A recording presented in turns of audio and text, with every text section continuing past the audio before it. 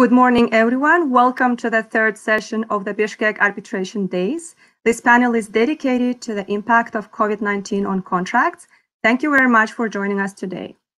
My name is Shirin Gurdova. I'm an arbitration practitioner based in Paris, and it's my utmost pleasure to moderate this panel today. So, what is the impact of COVID-19 on contractual obligations? What is its impact on day-to-day operations of legal departments? Can anti-pandemic measures taken by governments be considered a force majeure, and why? All these questions will be answered by our speakers today. I would like to introduce them now. Our first speaker is Dr. Dmitry Davydenko. He's an associate professor at the Moscow State Institute of International Relations. He's an executive secretary of the Expert Council under the ICC Russia Commission on Arbitration. He's also the director of the CIS Arbitration Forum. He has been practicing law for more than 15 years, and he has been involved in many Russian and cross-border disputes. He's an author of over 80 research papers and 2 books. He has been listed among the best arbitration practitioners in Russia for 3 consecutive years between 2017 and 2019 by Who's Who Legal and Global Arbitration Review. Our second speaker is Ella Omelchenko. Ella is a counsel at Clifford Chance's office in Moscow. She specializes in all aspects of corporate transactions, including real estate, oil and gas, energy, and infrastructure. She also advises on real estate development with a special focus on construction. She has extensive experience in all aspects of foreign investment in real estate. Our next speaker is Alexander Akhmetbekov. Alexander is a corporate counsel in ultra-high net worth individual family office. He has almost 20 years of experience in Russian and international law firms as well as investment funds. And finally, let me introduce Tomas Vail. Tomas is the founder of Vail Dispute Resolution. He's an arbitrator and arbitration practitioner based in London. He has over 10 years of arbitration experience. He's native of both English and Russian. He is recognized as a leading arbitration practitioner by Who's Who Legal and Legal 500 UK. Tomas has represented clients throughout the world, most frequently in Russia and the Commonwealth of Independent States, Eastern Europe, and Africa. He has particular experience of the petroleum and mining industries.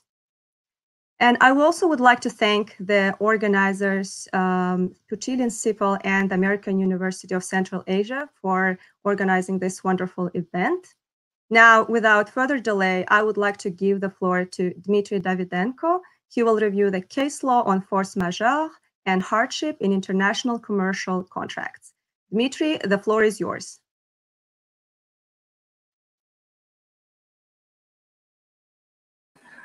My task today is to make a brief overview of the existing case law on such important legal doctrines as force majeure and hardship. Now I will share with you my presentation, which was prepared especially for this purpose. So, as a general remark, clearly this pandemic results in a large-scale economic turbulence, which has the following consequence. One of the consequences is that debtors in international contracts will likely frequently rely or invoke the impossibility to perform the contract, to, well, say that the performance of the contract becomes unexpectedly burdensome because of the restrictions imposed on trade and movement of persons and goods. Economic crisis, price fluctuations, and similar events may also become a frequent argument in disputes caused by pandemic. Therefore, such concepts as force majeure and hardship, which we usually consider exceptional remedies, might become regular in various situations. First of all, it is important to keep in mind while resolving such disputes and while planning the strategy of such disputes, the purposes of the legal regulation, including the economic approach to law and economics. So one of the purposes of the regulations is to ensure a balance between stability and flexibility of contractual relations. Another is that the risks which derive from the pandemic should be equally allocated between the businesses, between the parties to international commercial contracts. Another purpose is that legal stability should be preserved anyway, rather than the chaos caused by the pandemic aggravated. And the economy should be restored from the crisis. Keeping in mind these purposes, I now proceed to past examples of dispute resolution, especially from the practice of arbitration, International Chamber of Commerce, and some others. The study of case law on force majeure and hardship shows that it is very important to clearly and well formulate the contractual contract clause, because when such clause exists in the contract, the arbitrators and judges first of all apply it, and only then the applicable law. The applicable law differs in many states, and however, in general, it is close to the concepts which are specified in the Vienna Convention of 1980 in Article 79 about the impediment beyond the parties' control, the sale of goods convention, and on the UNIDROIT principles on international commercial contracts, force majeure and hardship. Also, the courts formulate the same principles in many legal systems. The case law shows that, as a rule, debtor can be released from liability in cases where the impediment was not foreseeable at all at the time of the conclusion of the contract, and its consequences on the impediment itself could not be avoided or overcome. It is the debtor himself who should prove that he didn't assume this risk. Interestingly, there are cases which show that the debtor may prove that he was unable to predict the extent and period of existence of the impediment, which is relevant to the pandemic due to its unprecedented extent.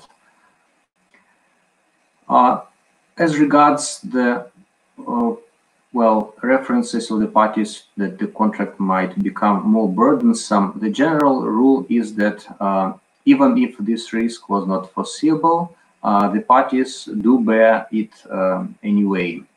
So the buyer bears the risk that the price of goods drops down, for example. The seller, on the contrary, bears the risk that the price will increase. And if there is lack of money, for example, the party cannot anymore obtain the loan, or the loan was terminated, this, as a rule, does not relieve the party from its contractual obligation. However, the parties may agree otherwise in their contract.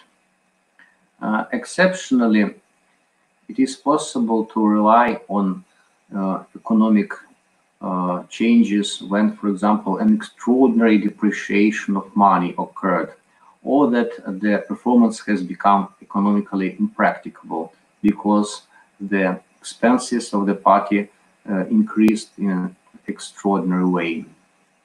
Or, for example, there is a state act which directly prohibits the importation, exportation of goods, or payment in a foreign currency, and other way of payment is impossible. So, according to the principle of good faith, this is a reason for relief from liability of a party. However, the general rule, as the case law shows, is that an economic downturn does not amount to force majeure. It is considered to be an ordinary contractual risk.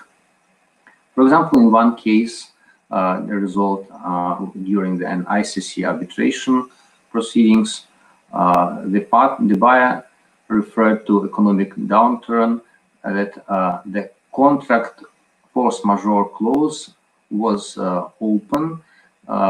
It provided some examples of force majeure events and added that any other reason beyond reasonable control of the party is also a force majeure. However, the arbitral tribunal found that other examples of force majeure, such as, for example, a war or natural disaster, had nothing to do with an economic downturn. So the tribunal confirmed that only if the risk related to economic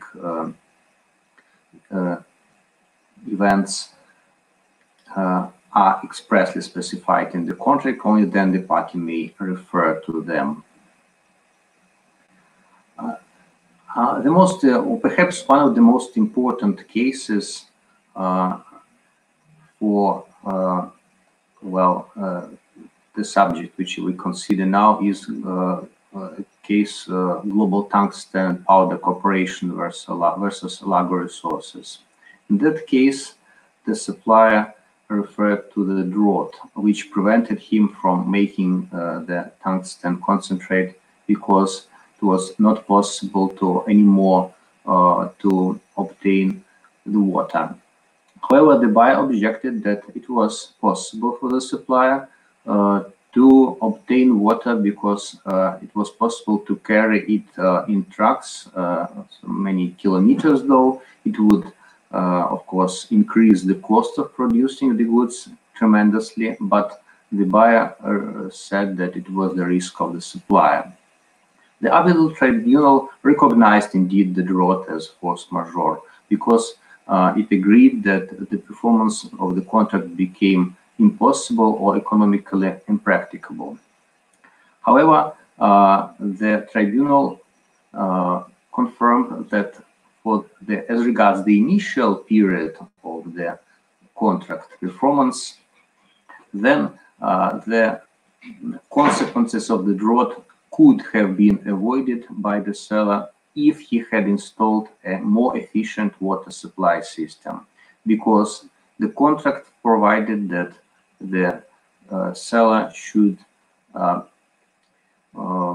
attach commercially reasonable maximum efforts to overcome the problem. And so the tribunal decided that he did not. Therefore, the tribunal ordered the supplier to pay losses for non-delivery of the goods for the initial period of the drought.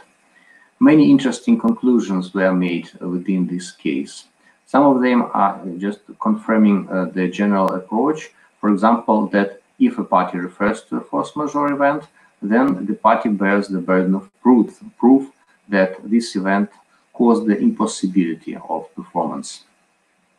Then another interesting conclusion is that if a party must produce and sell generic goods, then it must find a reasonable replacement for such goods, for example, which have similar or the same properties in the market, which means in the global market.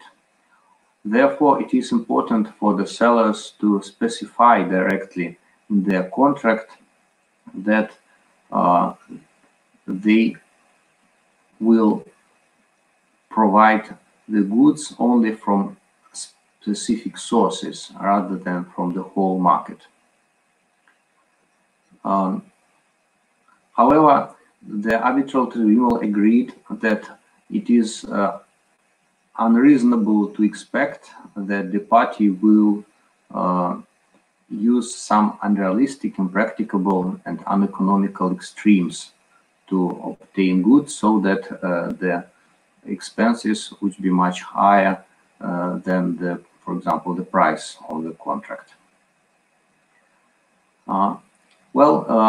Another interesting conclusion is that, for example, if there was an unforeseen natural disaster and the goods were lost, for example, and perished, but it was because the packaging was defective, then the force majeure, the disaster, does not relieve the seller from its liability.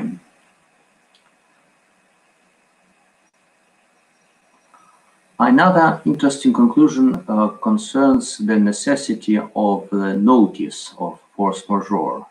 As you know, in many legal systems and international documents, it is necessary for the party to duly and quickly notify the other party of force majeure.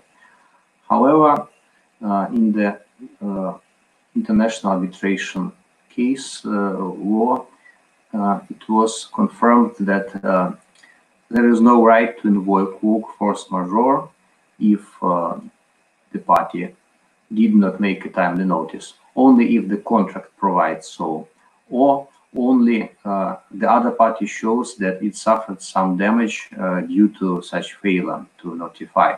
And of course, if the other party knew, was well aware of this disaster, of this event, then the notice is not important as a general rule. Another aspect of the problem is when the force majeure event is over. And it was already decided in some cases. If the fulfillment of obligations is now completely possible and unlimited, only then the force majeure event is considered to be finished, over, and done with. However, if the event is over, the period for fulfillment of obligations may be extended for some more days, because it's maybe necessary for the party to restore its business operations. So it's not on the next day after the the restrictions are non-existent. Not the next day may be necessarily the time to perform the contract, but the party may enjoy some additional period. It is important to pay attention to force majeure clause, and as some of you already know, ICC worked out a new version of model force majeure and model hardship clauses in March of this year. Now there are two different forms of force majeure clauses, long form and short form, which the parties may use. It is interesting that the force majeure event is defined in a way that it's not the same as impossibility to perform the contract. It's an occurrence of an event that prevents or impedes a party from performing its contractual obligations. So it's not necessarily impossible, completely impossible, but there's an impediment. And of course, if the consequences of the event cannot be avoided or overcome. There is also a list of force majeure events which the parties may add or may amend according to their particular wishes. And there is also an new ICC hardship clause. As you know, hardship means that it is still possible to perform the contract, but now it is much more burdensome. So the affected party may demand from the other party to renegotiate the contract to adapt it to the new circumstances. If the parties fail to agree, then they may apply to court or arbitration in some legal systems to terminate the contract, in some legal systems to terminate or amend adapt the contract. So there are two options in the clause: adaptation or termination, whichever is more preferable for the parties. Finally, I would summarize that in general, the parties are, in the existing case law, they are normally not relieved from their obligations. That rather high burden is on the party who invokes force majeure and hardship. References to economic crisis are usually not enough as a rule to relieve the party from its liability. However, much depends on the particular contractual clause. Thank you very much for your attention, and you will find more in additional reading. Thanks. Thank you very much, Dmitry, for this enlightening presentation. It was very interesting. And now Ella Omelchenko will present on impact of the COVID-19 on contracts, on construction contracts. Ella, the floor is yours.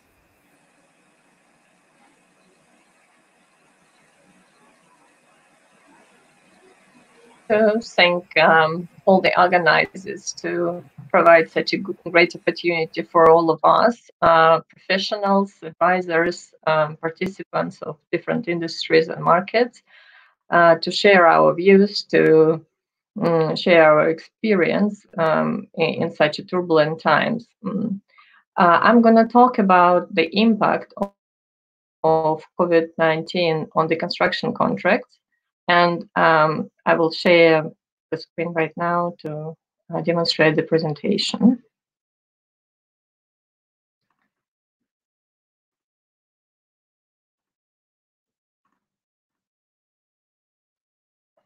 So let me start. So the COVID-19 outbreak was declared a pandemic by WHO on 11th March 2020.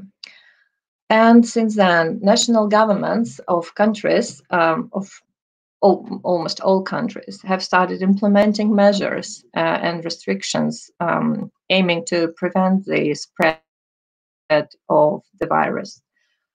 These measures included bans and restrictions, both dealing with movement of people, goods across countries, and even within one country locally. Inevitably, many parties are finding it increasingly difficult to, and sometimes even impossible to perform contracts which were signed before that outbreak. So where are we now? What we see currently is that national government kicked in emergency plans and measures as their immediate reaction and response to COVID-19 outbreak. State of emergencies and city lockdowns have been announced and implemented almost everywhere. Innovative measures such as quasi-quarantine regimes and so-called self-isolation regime have been implemented. For instance, Russian government permitted local governments to adopt and implement their own self-isolation guidance and regimes locally, depending by region. Major events have been postponed, such as Olympic Games, for instance. Production units, factories, offices, schools, restaurants, shopping malls have been closed. Now we see that some countries have started easing lockdown restrictions, and some restrictions are being relieved in respect of some industries or economic sectors. And currently we see that business is going to be back to normal in face of vaccine trials battling the virus. However, it is still too early to predict when we come to that stage. Since COVID-19 has largely destabilized global economy, all industries and sectors are impacted, and construction industry, of course, is no exception to that case. We see that both companies, owners, clients, and contractors experience difficulties, which are mainly common. And all these problems that companies and construction companies are facing now, they're quite urgent and require quite effective solutions in the new reality. Definitely the construction landscape is changing, and this new normal will likely stay with us even after the outbreaks recedes. Contractors and companies are seeking legal assistance and support to navigate through the new challenges that they're facing in this new reality. And I was going to show you some examples of recent queries, questions that we have been asked to advise on so far from many our clients. Public health is a primary concern, and major restrictions have been in the area of health and safety of employees. New policies, which should be now in place and adopted in various companies, they mostly concern regulations of shifts, requirements of temperature checks, disinfection of sites, tools and equipment, all scope of employment relation issues, and also requirements to comply or obtain some types of permits have changed due to travel ban, shutdown of airports, ports, and other transportation. These all factors actually impacted movement and relocation of workforce, and definitely impacted many construction projects. For instance, we know that those who arrived from certain countries should have waited up to certain period of time, up to 2 weeks, mainly before returning to work. And these quarantine measures definitely impacted availability of workforce in many construction projects. Second issue connected to the healthcare and safety issues, the key personnel. We all know that key personnel is now unavailable in some projects, and contractors are unable basically to comply with their obligation to keep key personnel, retain it at the site. Another issue which is of a great concern is whether or not the event which everyone's currently facing can be treated as a force majeure or material adverse effect event, or whether it will trigger change in law provisions in a contract. As Dmitry said in previous presentation, of course, all of this analysis should be undertaken based on the particular contract and governing law of the contract. However, there are many common features of the contract, and we'll talk about it later. Unscheduled business days, the effect how payment and delivery obligation have been changed.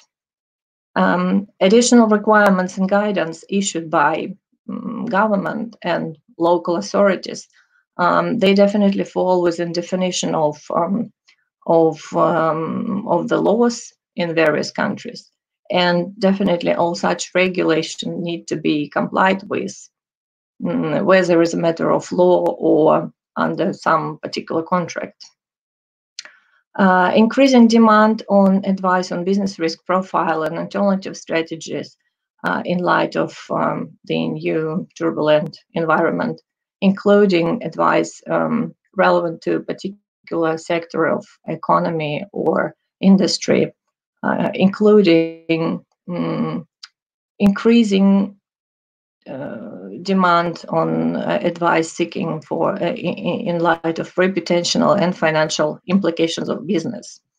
We are also required to look at advice on structuring, or even better to say restructuring, of current project which haven't been launched yet, or which are scheduled to be launched later this year. Since many construction projects are being delivered using and based on FIDIC standards form of contracts, and these forms of contracts are widely recognized and used, in April, International Mediation of Consulting Engineers, FIDIC, has issued COVID-19 guidance memorandum for users of FIDIC standard forms of contracts.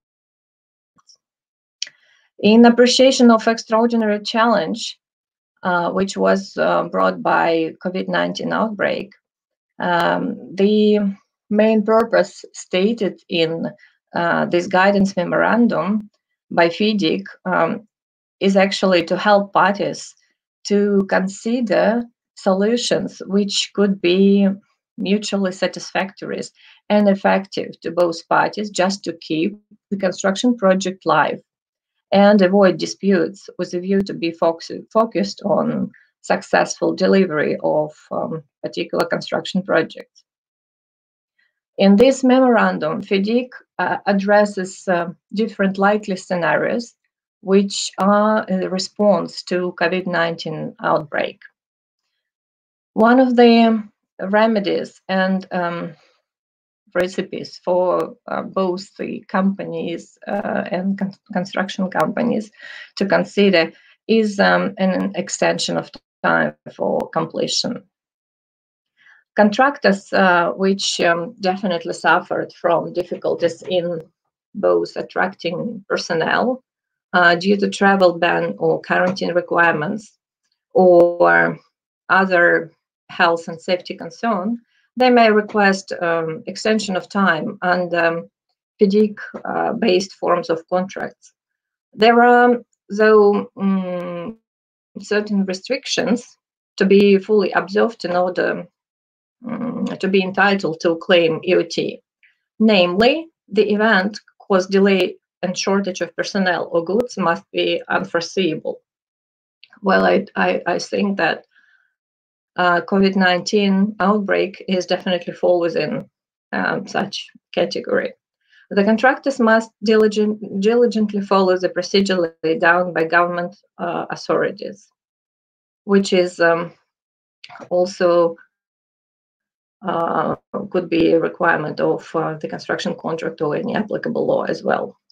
These authorities delay or disrupt the contractor's work, which is also not difficult to meet, given the changes in the law that we are currently facing. It is very important to mention, though, that extension of time as a remedy itself, it is not a financial remedy, because whether or not the contractor could claim some financial compensation in addition to extension of time would depend on actual circumstances, and whether or not the contractor can establish its entitlement using some other clauses of the contract or as a matter of law. Second big issue addressed in the guidance memorandum by FIDIC, or the second remedy, is a resulted from the change in law of the country. Change in law is one of the grounds that gives the contractor a right to request extension of time under the construction contract. But in addition to the extension of time, change in law also gives the right to claim change of the contract price. And there are conditions to the request and entitlement to change the contract price, which are the following. A change in law happens should happen after the commencement date. So it is definitely applicable to project where works have commenced. A change in law of the country in a contract has in a contract which is based on FIDIC form, I should say, has a wide definition and various types of law, both at state and local levels, including various local and municipal laws, including decrees or guidances and etc. As FIDIC points out in its guidance memorandum, emergency decrees and laws will likely fall within the broad definition of law provided in the FIDIC forms of contract. Important, though, is to know that such law shall apply at location of the site where permanent works are to be executed. Third criteria is that the law must affect the contractor's performance of its obligation.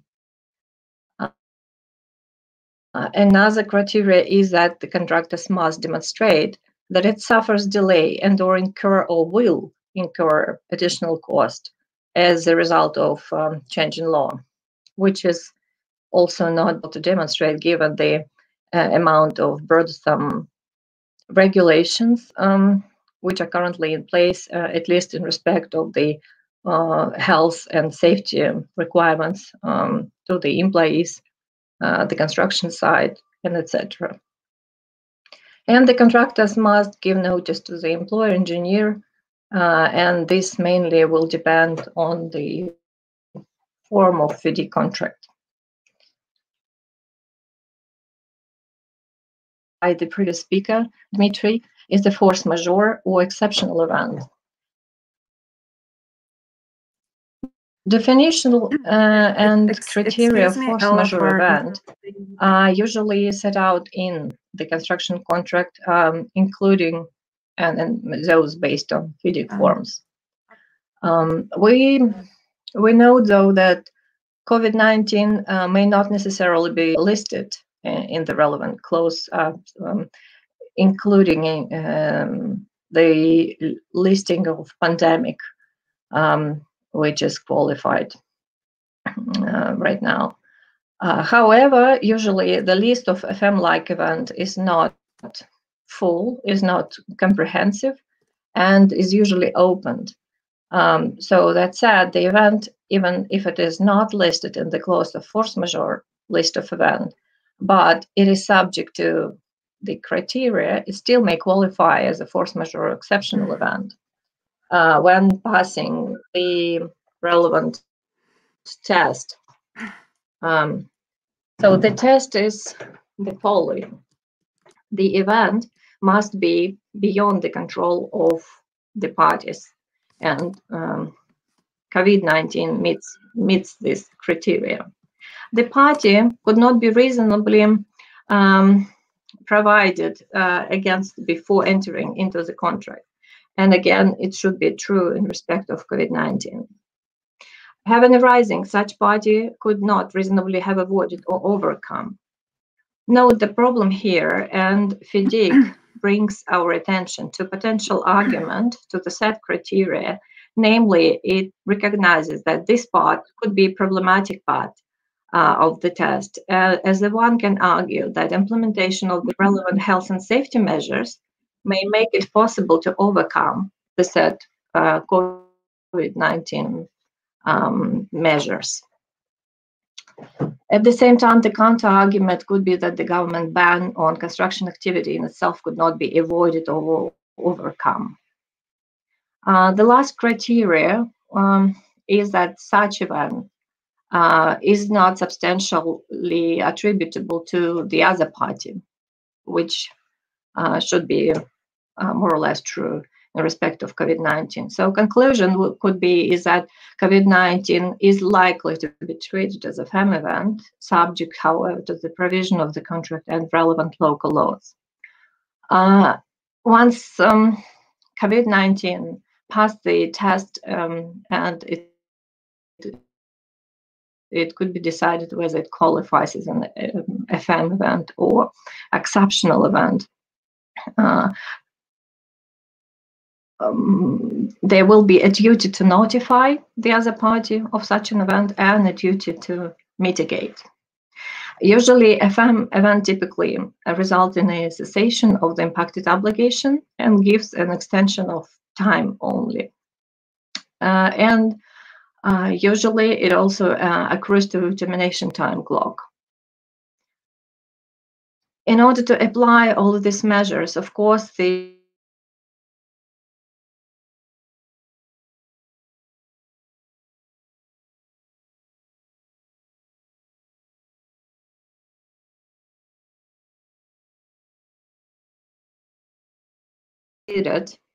based on FIDIC construction forms as an impact to COVID-19 outbreak. Ella, I apologize. They may also be scope for interrupting contractual hardship clauses to be invoked. Again, consider local law entitlement, as Dmitry previously showed and demonstrated the examples. Performance, liability, time, and cost relief may be available to contractual counterparty, but it again will mainly depend on the provisions of the contract itself. Response to COVID-19 itself or measures implemented by reason of COVID-19 outbreak may lead to restriction of the restriction on access, delay, or supply of equipment resources to be provided by the other parties. That may trigger variations to contract provisions. Of course, it is all subject to terms of the contract. And all of these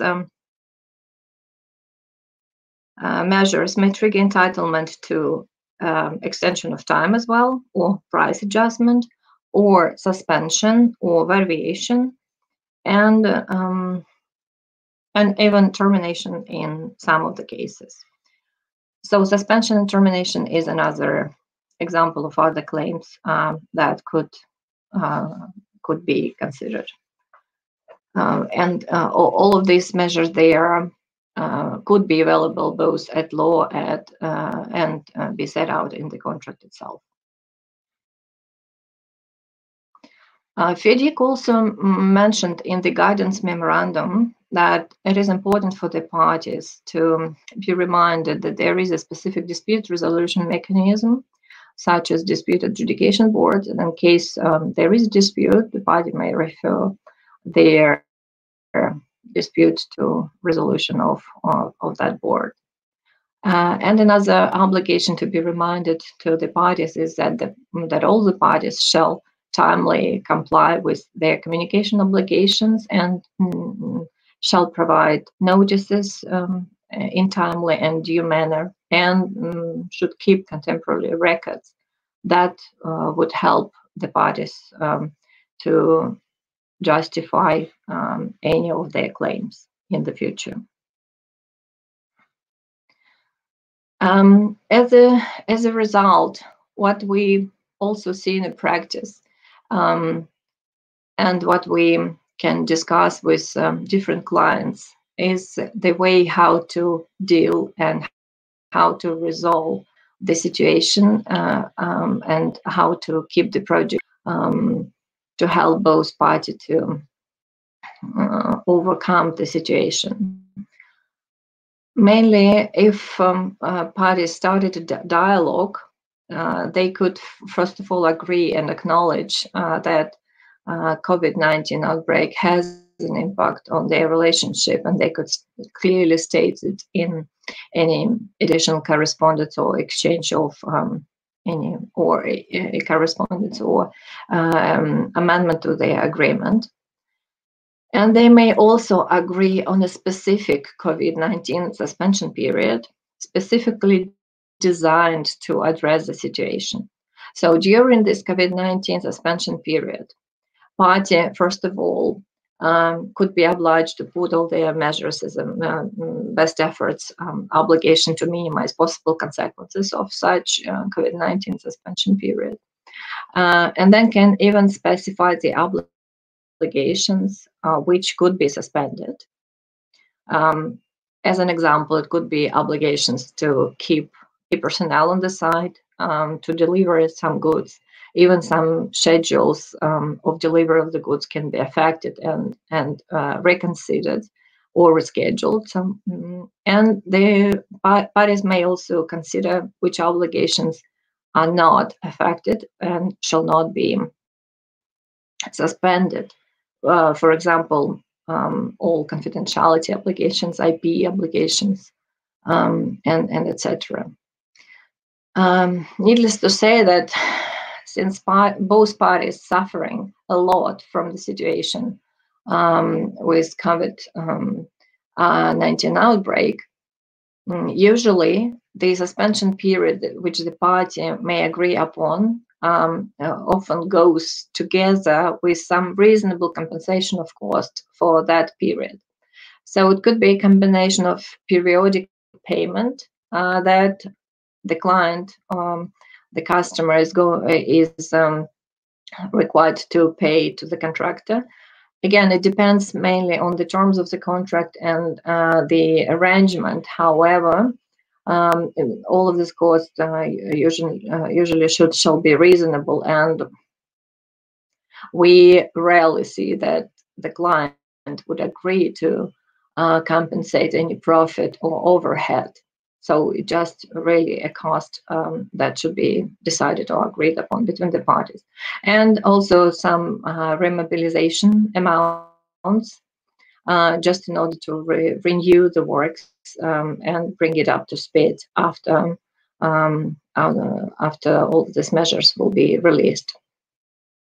So the next obligation to be considered, to be included and negotiated at this stage is how to deal with demobilization and remobilization obligations. So it should be the contractor's obligation to demobilize or immobilize, again, subject to the terms and conditions agreed by the parties.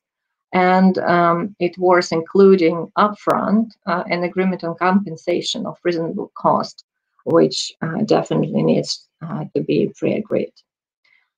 Notices regime shall be specific notices regime in respect of this COVID-19 suspension period, and notices on demobilization and remobilization.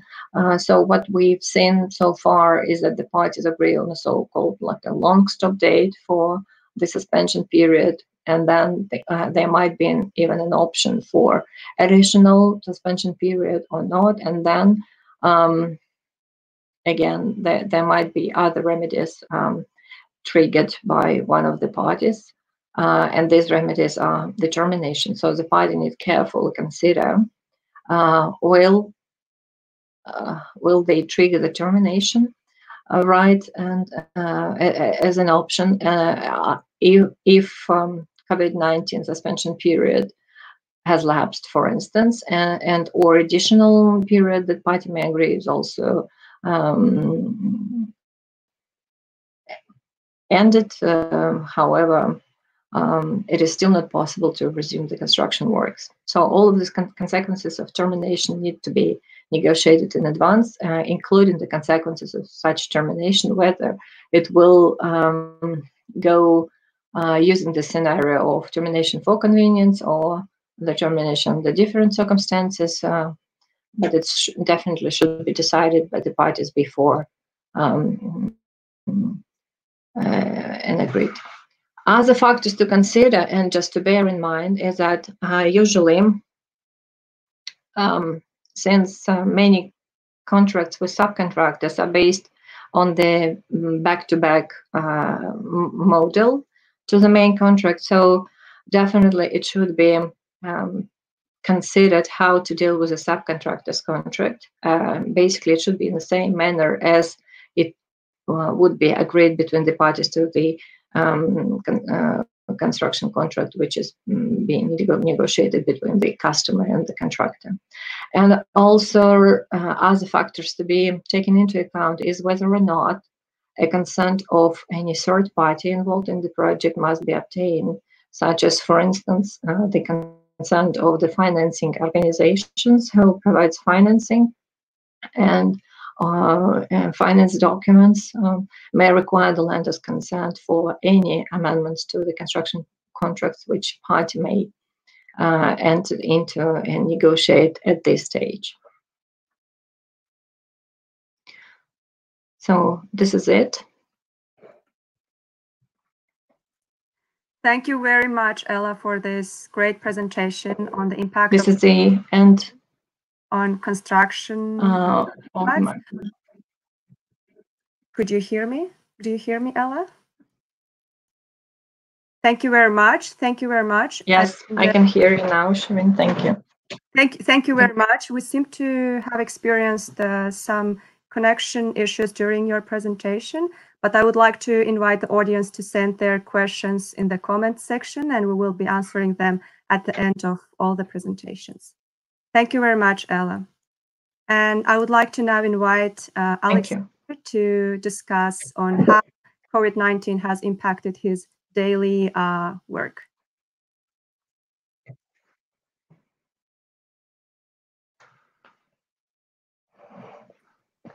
Thank you, Shirin. So, hi, everyone, and thank you for joining us this sunny Friday afternoon.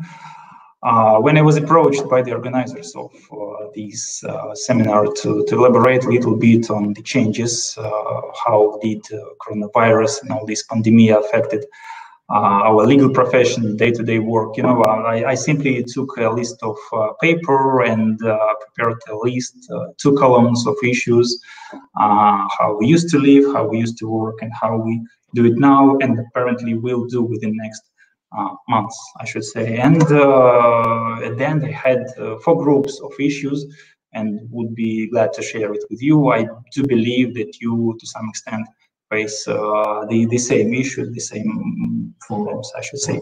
First group of issues, I call them changes in day-to-day work stream, day-to-day work.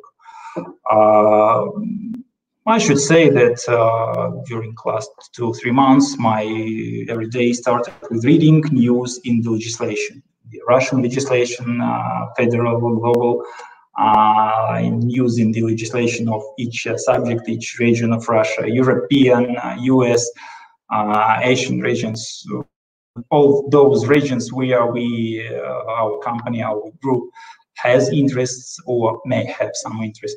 It was challenging, really challenging, tons of paper, hours of reading, lots of groups in WhatsApp, in Zoom and Facebook with my colleagues, special for labor lawyers, special for investment lawyers, in-house lawyers, and so on and so forth. More or less the same issues, problems we've been discussing and keep on discussing. What did the government mean by this on this paper and act? What did they want it to achieve? What they actually achieve? What does it mean for us? What can we do? What we have to avoid? Really challenging, I would say. Secondly, to reflect all this new stuff in the local papers, in the policies, in the rules, 24/7 of calls and mails from my colleagues, from financial department, commercial department, construction, and so on. Alex, what does it mean? Can we do this? Can we travel there? What does it mean, travel ban? Absolutely no travel, no business meetings, no business travels. Yes, guys, so far, nothing. Borders are closed to some extent. Well, no personal meetings. What does it mean for us? Working in the family office, you can imagine there are lots of questions that could be and should be addressed only in personal meetings. There is a question now. There is a question now because all our team was caught in various jurisdictions, cities, countries. We have to sort out these questions to some extent, to put on hold some questions. It's really challenging. It's really challenging. Last but not least, in this group, new clothes. Literally new clothes. I had to put aside all my suits, shirts, to buy a bit of sport outfit, to buy some new jeans, t-shirts, I really love it, to be frank. Another group of issues is relations with consultants and contractors, I should say. I had to immediately look for new expertise in new jurisdictions, in all other jurisdictions. Europe, US, Asia, Russia, specialists in compliance, specialists in regulatory, in tax, in customs regulations, banking regulations, all these spheres, all the areas specified in each and every jurisdiction. New time frames to be taken into consideration, new timing, new working schedule of courts, of the banks, of authorities, such challenging stuff as, for instance, KYC procedure, which used to take months. Now it's duplicated 2 times at least. New papers, new requirements, new documents. Please provide original or this and that document. But come on, guys, the borders are closed. Nevertheless, we have to. It's a new policy. For instance, in our Barclays Bank, please provide. Otherwise, the bank account is not open. Okay, I have to invite new ways to deliver the papers to you. New force majeure clause. It's the most interesting and challenging part of negotiations with all the without any exceptions, with all the contractors. No one wants to bear this liability. This is the first time we used to write the word pandemia or something like that in the clauses before, but it's the first time we face it and have to react proactively. I should say, not retroactively, but rather proactively. Also, someone has to pay for delays in our work, for delays in our construction works. No one wants to pay. The contractors do want to get money for this delay. We do not want to pay for nothing. So it's a matter of negotiations. It's really fantastic. And you know, if some 6 months before I could have jumped on a plane and sit down in the conference room with all the parties involved and sit 24, 30, 40 hours with coffee and pizza, but to exit with well-drafted document. Nowadays, it's hours of Zoom calls, conference calls, emails. Waste of time, I should say, but I expect the borders will be opened soon. Third group, relations with colleagues. With reviewer, the greatest concern so far is again travel ban, and there is no possibility of personal meetings. I had to look for local employees in their jurisdiction to join our team part-time somehow, not only advisors, but in-house lawyers to address very delicate issues, to take care of all these hours of Skype and Zoom calls, literally hours. I sometimes even forget whether my camera is on or off. My earphones are always on, on AC/DC. So well, it's really challenging. And fourth group, I would say, not even comments, but rather a forecast. What we all hear is new reality, and we have to put up with it, because it's not a matter of weeks, months. I would say for at least next 12 months, we have to readdress our way of working.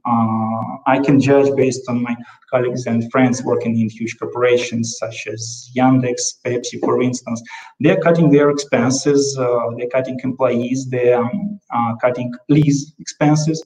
They realize that the business can work quite productive without going to the office 5 business days per week. They are changing the schedule, and the employees will be going to the office 3-4 days per week, not more. They can operate remotely. It's a great cut of expenses, and they do realize this. Some of them take the pandemic as a good background for cutting expenses on employees. Good excuse, I should say, good excuse.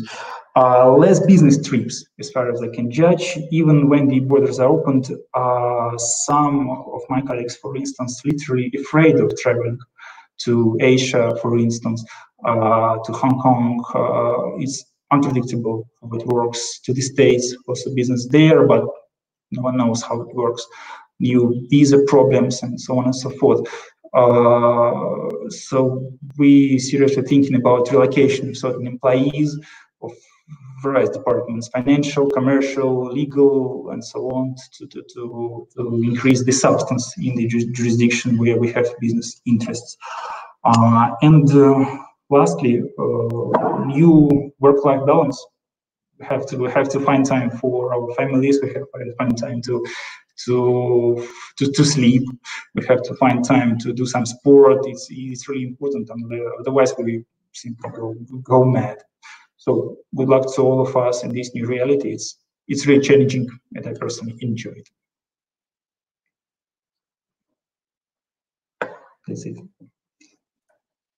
Thank you very much, Alexander. It's great to know that lawyers were able to quickly adapt to the new reality, to this new normal. Thank you very much for these insights. And I would like to now invite Tomas Vail to reflect on the previous presentations. Tomas, the floor is yours.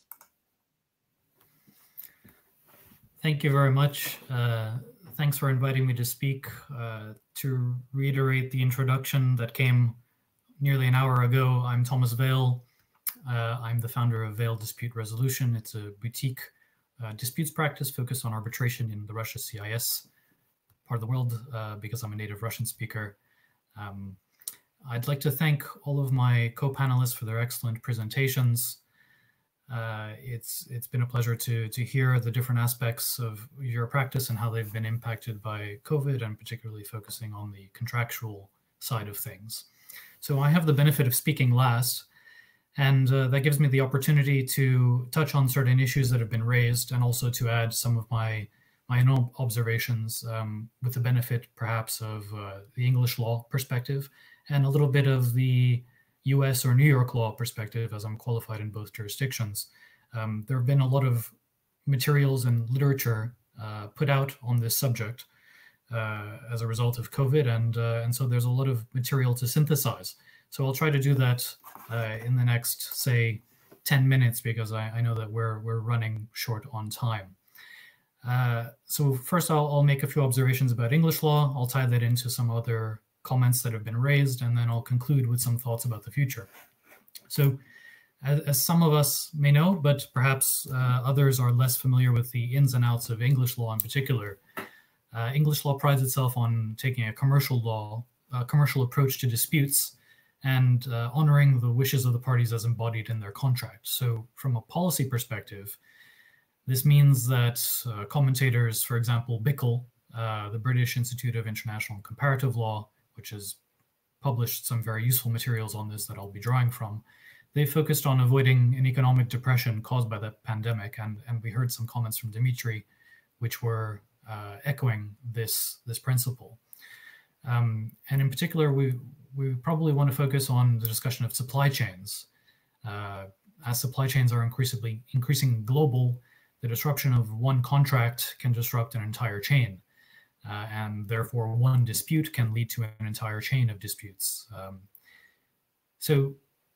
And I think we heard some comments from Alexander in this vein as well. At the same time as we have these pandemic-related disputes, we have other disputes arising as though, can you hear me still? As though they're caused by the pandemic, when in fact the pandemic might be a cover for other issues that have been going on already in the background. So parties have to be very astute in determining whether there's really a pandemic issue going on or if it's actually something else. So the kinds of disputes that we're talking about, we've heard already about hardship, force majeure. What we haven't heard so much about is frustration, unjust enrichment, and material adverse change. And I might touch on some of those principles a little bit in my comments. So these principles, they're well established both in the common and civil law systems, but we've not seen quite this kind of situation before. Some common issues, that is, some parallel issues in the past that might arise that are similar to this might be the SARS pandemic in 2006 and the economic downturn, financial crisis in 2007 and 8. And so some of the examples that I'll be touching on relate to those issues. And in fact, while I'm discussing the economic downturn, I saw an interesting slide in Dmitry's presentation talking about how economic downturn is not equivalent to force majeure. And I think that's probably generally supported under arbitral practice. I would point to an interesting example that I came across under New York law, which are two cases that relate to the 2008 financial crisis. So there were two cases in 2011, which were in the US courts under contracts governed by New York law. One was the Avalon case versus Wachovia Bank, where the economic downturn there was not considered to be a force majeure event. But there was a second case in 2011 where the clause in the contract specifically used the phrase, quote, change to economic conditions, unquote, as a force majeure event. And that was found to trigger the force majeure clause. So we have it, everything, as you noted and as others have noted, is very much dependent on the contractual language. So we may find that economic downturns are indeed covered by force majeure clauses if the clause has been drafted in that particular way. I'll note that force majeure and good faith, for that matter, these are not concepts that are included in English law as part of the as terms of art. They might be included in contracts, and therefore English law will recognize the contract and the provision that reflects that, but they're not reflected on their own in the common law, as opposed to, say, the principle of frustration, which I'll touch on in a minute. And Alexander touched upon the fact that there are new force majeure clauses being drafted at the moment, of course, in relation to this. So the language of those clauses needs to be very carefully considered. That's not new information, but it's worth emphasizing that every word, every phrase can drastically change the outcome of who has to bear the costs for any particular event. So those need to be reviewed specifically. Under English law, force majeure clauses are construed restrictively, meaning that any ambiguity will be resolved against the party seeking to rely on the clause. So that further underscores the importance of drafting things very carefully and clearly. So I've touched on those New York case law examples. Another kind of clause that could be included in a contract is a hardship clause. And we heard a little bit from Dmitry on that. But specifically under English law, of course, recognizes that. And that kind of clause will provide that in certain circumstances, parties will renegotiate, for example, the price, or they might include a provision that a third party can intervene if the parties fail to reach agreement on such renegotiation. And in my concluding remarks, we'll touch on kind of alternative dispute resolution methods, which are short of a full-blown arbitration or court litigation, which might allow parties to move forward without too much pain. So moving on to frustration, and I'll be touching on a point that Ella raised in her presentation as well.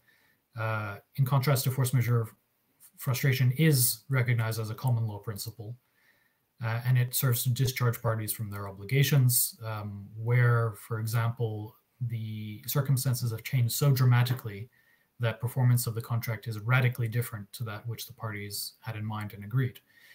And that's a long-standing test under English law, where most recently in the Sea Angel case in 2007, not most recently, but that's the most recent case where this was kind of determined to be the key case for setting out the test, is whether the courts will look at the extent to which the risk for a certain event has been impliedly allocated between the parties. And we've heard from some of the previous presentations about this risk allocation principle, very important. So both parties will be released, but importantly, that does not render the contract void ab initio, and that's an important point to keep in mind. And that's, of course, a drastic result that both parties will be released.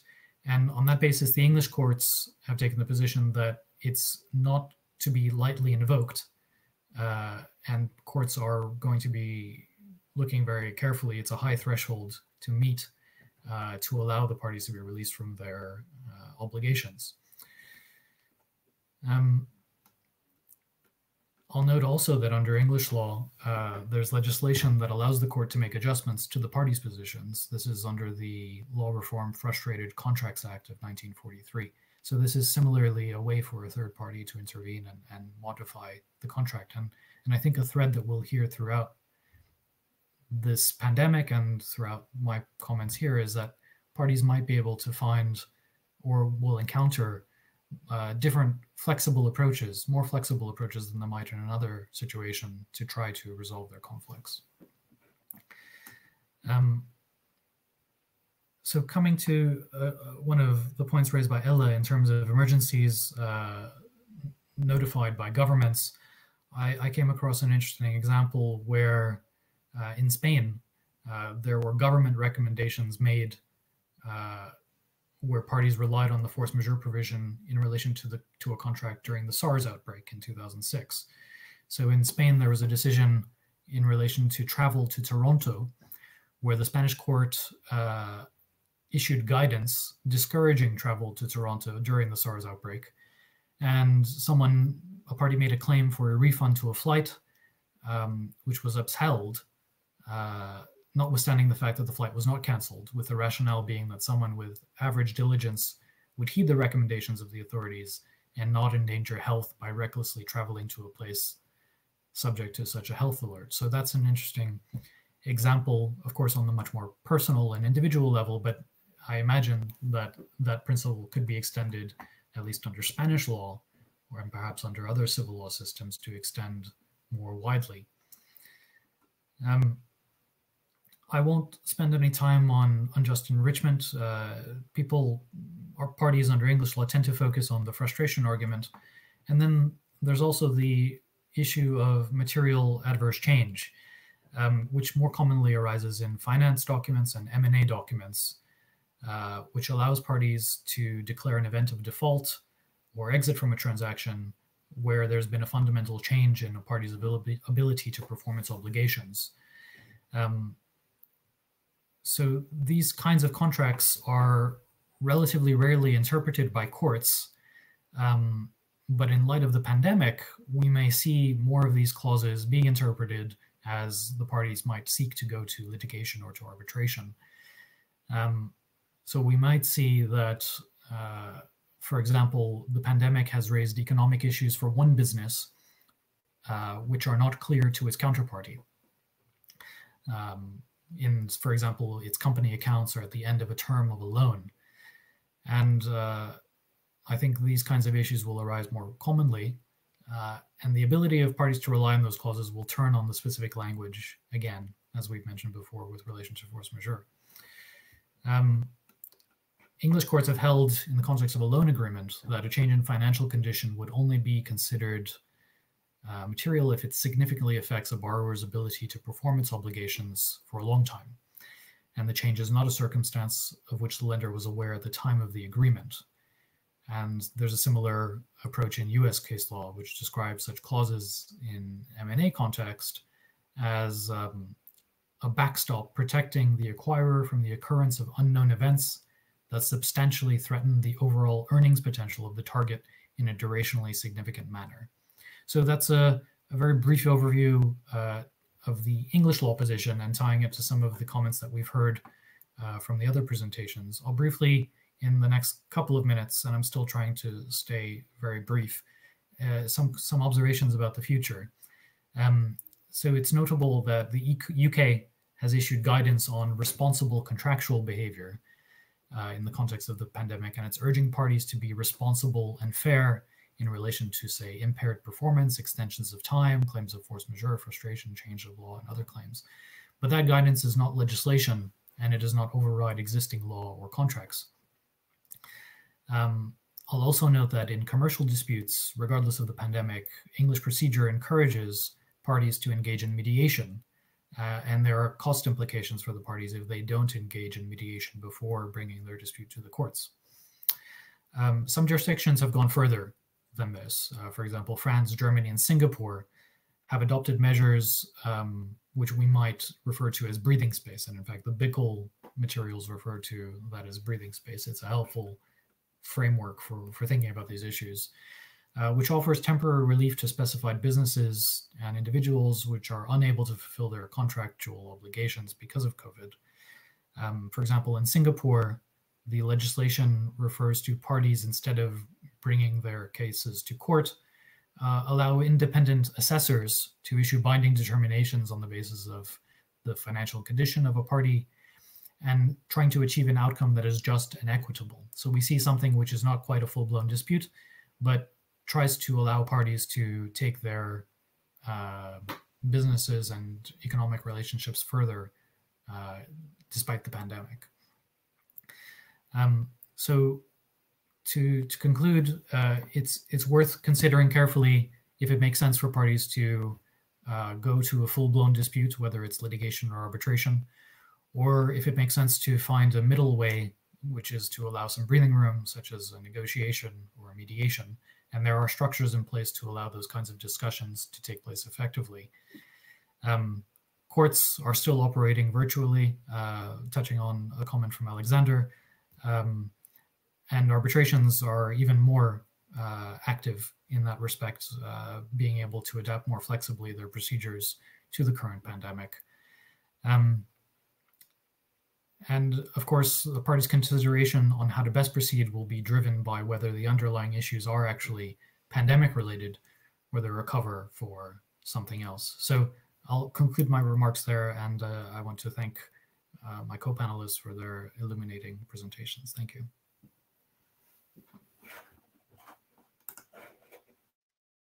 Thank you very much, Tomas, for this interesting presentation and elaborating on alternative methods of dispute resolution. Now our session comes to its end. This webinar has been organized by Putilin, CIPL, and American University of Central Asia. I would like to thank all of our speakers for their insightful, enlightening, and very interesting presentation and stimulating discussions. Thank you very much, and I hope to see you in person one day after this pandemic is over. Thank you. Goodbye.